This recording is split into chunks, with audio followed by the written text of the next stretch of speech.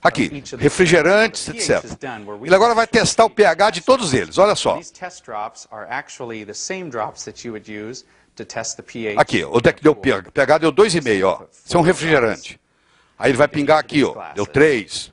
Outro refrigerante. Aqui ele pingou, deu 4,5. Aqui ele pingou, aqui. Vamos ver o que vai dar lá. Olha lá.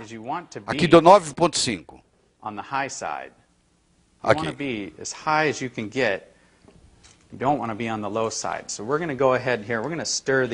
Então aqui ele tem refrigerante e tem águas. E tem uma água especial, que é a água hexagonal. Ó, isso aqui é um refrigerante, ó. Ó, pela cor, ele sabe que isso aqui é pH 2,5, 3,5. Ó, já melhorou aqui, ó. Ainda está ruim. Ó.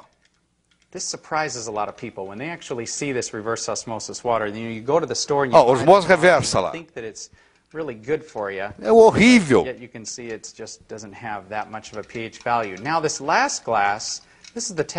Isso aqui é água de torneira, ó. 1000 vezes a água de torneira do que dessas garrafas caras que você compra. Você acha que você está... Vai medir para você ver. Olha lá.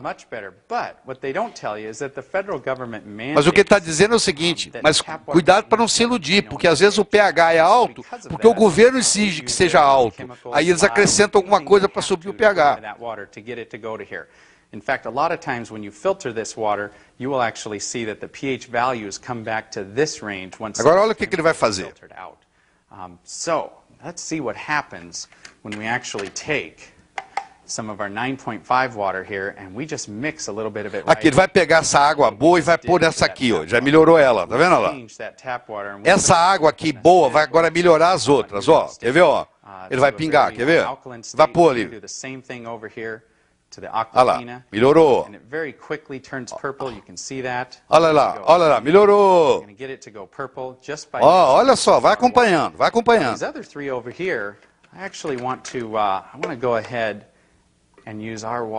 Ele vai pegar desse copo aqui para ficar mais fácil e vai começar a derramar nos outros. Quando ele derramou aqui, ó, olha o que aconteceu. Nada. Olha lá, não muda mais. Não muda, não muda.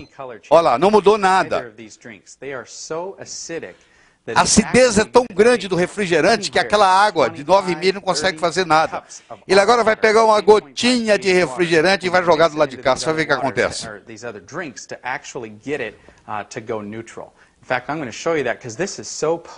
Olha só, um golinho de refrigerante, só um golinho. Olha só no seu sangue que ele faz. Olha lá, olha só um golinho de refrigerante. Olha o estrago que ele fez, ó. Acabou, um golinho. Olha lá.